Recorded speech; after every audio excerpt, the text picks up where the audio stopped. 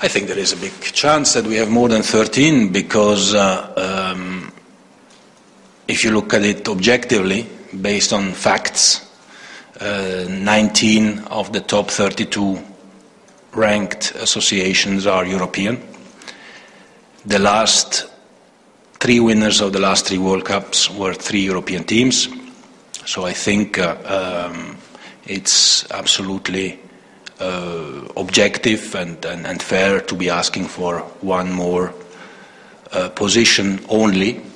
We could ask for more than one, but only one more would already be a good sign to the sporting merit. And at the end of the day, to crown the world champion, you must have the best teams in the competition. So I think there is a good chance there.